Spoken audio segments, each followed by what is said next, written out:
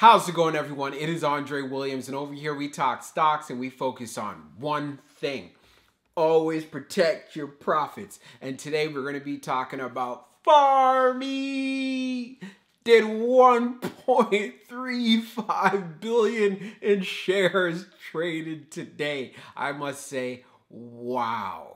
And it also ended up having a great day inside of the market. There was a lot of volatility in this play. We had it on the daily morning watch list as well. And I was telling you guys, look out for those areas as far as seeing it test around 50 cents. It ended up testing just a bit above that. But of course, this is why I always say it's important to have a strategy and game plan, especially if you're trying to protect your profits. I won't waste any more time. Let's jump into the agenda. If you're new to this channel, I just want to let you know we have timestamps down below inside the description. But if you are a shareholder or you're thinking about taking a position, I highly suggest you watch this full entire video. So the first thing we're going to go over is the technical analysis. We're going to be taking a look at the overall price action. We want to know support, we want to know resistance, and we want to know some levels, what we need to look forward to. I was telling you guys in regards to the technical setup, things can look very interesting, and I made sure I wanted you guys to see the overall picture. So make sure you watch that portion, all right? And then we're going to be taking a look, going on Fintel, at the short interest information. We want to know how shorts are heavily vested in this play. Have they been increasing their positions? Have they been scaling back? We're going to find out. And then we're going to take a look at the order flow distribution. We want to know where institutions loading up on shares while FAMI was showing strength. I feel this is very key because it could have an impact on the stock price. And then when all of that is done, we'll be going into the final thoughts and as well as some more details. So let's get to it. So we're going to be doing a technical analysis for Farmmi. Let's see how it performed on the day. So ended up closing at 46 cents, being up 36.03%. On the low, it tested 37 cents, and then on the high, testing 53 cents. When we take a look at the volume stats on the day, it traded at 1.325 billion shares with an average volume over 10 trading days at 312.255 million shares. That is crazy. I was talking about this in the previous video. We got to have above average volume, and we definitely did get that today. Now, the chart we're using is a 1-year daily chart. I wanted to kind of zoom out to show you guys what Farmmi can potentially pull off. But first, let's go over what the RSI is down below. It is right around 67.29. So just keeping this in mind, we have been on quite the run up, so that is no surprise. Now, as far as for the price action is concerned, we ended up reaching a high of the day of 53 cents before being hit with some selling pressure. And you could tell this has been an area of resistance in the past for Farmmi. So if we are able to actually get past it, then the next level that I'm going to be looking for us to test will be right here around 57, and then looking for that move so we can get past 60.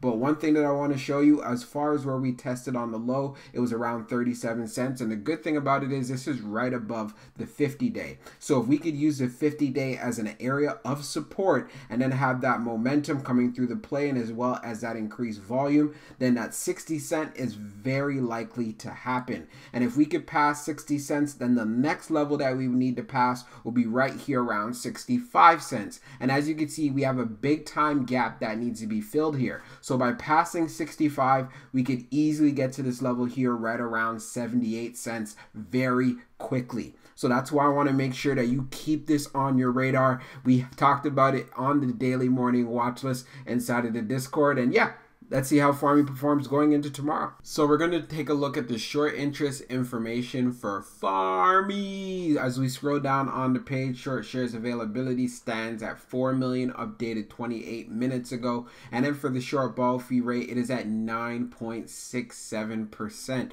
When we take a look at the history of the short volume ratio, we can see for the close of the 27th, it was at 56.59. The close for the 28th was at 55.96. And as you can see, the close for the 29th being at 54.05. So we are seeing a downtrend here, but one thing that is very clear, Farmmi continues to have short squeeze potential. As long as we have volume and buying pressure coming through this stock, you want to continue to keep this on your radar. If the updated numbers come out by the time I put these videos together, I will be talking about it inside of the final thoughts. So now let's jump into the order flow. Now let's take a look at the order flow distribution for Farmmi. Farmmi. So on the inflow, it was 135, and then on the outflow, it was 131. When we take a look at the breakdown, you can see we had 20.87 million on the large. All right.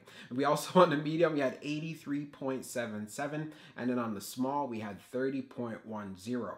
On the outflow side, on the large, it was 23.77, and on the medium, it was 80.44, and then on the small, it was 26.62. So by taking a look at this breakdown, we can see on the retail side, there was a lot of buying when it came to this stock, but also there was a lot of profit taking on the other end. But of course, that is no surprise whatsoever. And then when we take a look at what happened on the medium, again, inflows winning out. And one thing to keep in mind though, a lot of profit taking. And then when we take a look at the large scale orders in the last 5 days, you can see for September the 30th, we have an outflow day of 2,899.89. It's pretty much taking the difference of the fact that we had 23.77 million in large scale orders for outflows, while we had 20.87 million for inflows. So what this tells me, there was a lot of institutions who were buying up shares today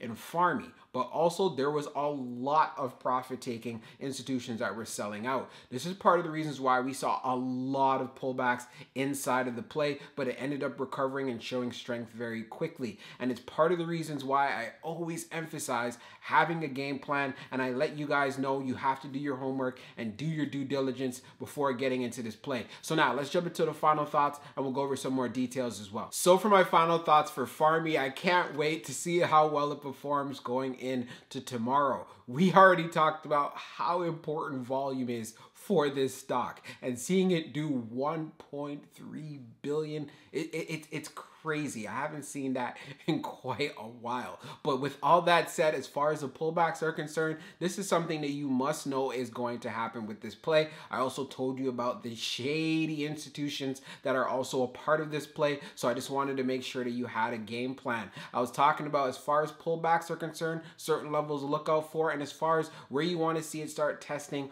on the highs, yes, like I said, it ended up getting just a little bit above 50 cents, but we want to look forward to seeing a stronger move. This is essential so we can look forward to seeing a potential gap fill like I was talking about inside of the technicals. Another thing that I also want to go over, going on Fintel, we can see this play has short squeeze potential. I didn't get a chance to get the updated numbers before putting this portion of the video together, but I'm going to assume that it's going to continue being over 50%. And I also want to bring to your attention of the fact, when I was taking a look at the pre-market, it was insane with the amount of volume that Farmmi was actually getting. So you want to see a continuation of this going into tomorrow, because if it does, then we can look forward to seeing a very strong move at the open. I tell you guys this repeatedly on the channel. Do not focus too much on what's happening inside of the pre-market except for volume, but as far as the price action, it's easily to be manipulated. And as far as what you see in the after hours, the same thing goes. Yes, in some particular cases, depending if there's a news catalyst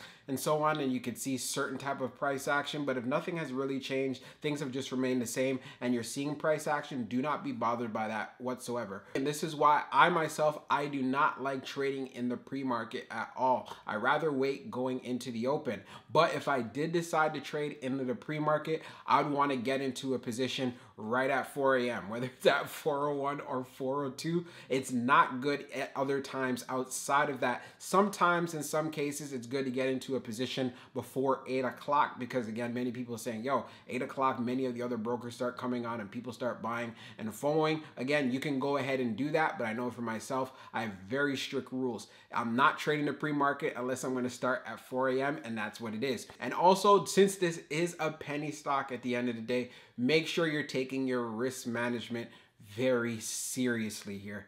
I know you guys are probably saying, Dre, you keep talking about this, but you know what? I think it really needs to be emphasized here. Do not go in with money that you have an immediate need for. I made a joke about this in the last video, but I'm being very serious here. If it's the type of money that you're going to need a month from now or a week from now, do not put it inside of this play. Use money that you're not afraid to lose. I'm going to keep saying it in all of my videos. Maybe not all of them, but whenever I get the chance or whenever it comes to my mind, because I want to make sure that you guys guys are not being left as bag holders just in case the play goes the other way. And also on top of that, it's just better for your overall habits to make sure whatever money you're putting into the stock market when it comes to speculative plays, you're going about it the right way. Hope you enjoyed this video, and we'll be talking real soon.